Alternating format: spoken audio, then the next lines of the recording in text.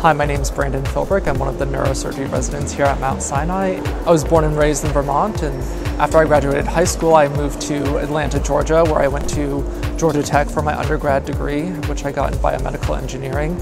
I then liked the Atlanta area and stayed there for medical school, where I attended Emory University. The reason I chose neurosurgery is because I really like brain and spine pathology and the way that patients can present with very catastrophic or severe or debilitating injuries. And in neurosurgery, you have the rare opportunity to either halt the progression of those symptoms from getting worse or possibly even reverse them. And I think that's incredibly special and unique to the field of neurosurgery. When I was looking at residency programs, I really wanted a program where I would be able to bridge some of my engineering and technology background and bring that forward with me into being a surgical resident. And I think Mount Sinai does a really excellent job of doing that with their BioDesign Center, and that was something that really drove me to come here and be part of this program because of the excellence that they have in neurosurgical device design and innovation.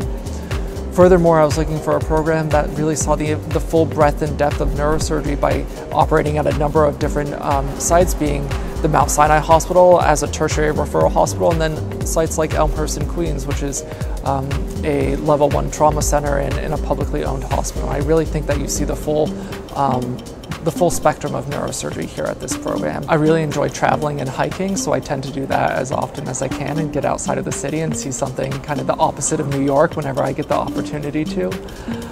I also enjoy running when I can and getting some physical fitness in, or doing yoga after work at night. I think like any field in medicine, it takes a lot of passion, dedication, and love for what you do. It's a marathon, not a sprint, as everyone says. Neurosurgery training is long, so you want to make sure that you're committed and you're really in it. And at the end of the day, when things are hard and you're very tired, you can always think back about how passionate you are about your field, and that will give you more fuel to keep going.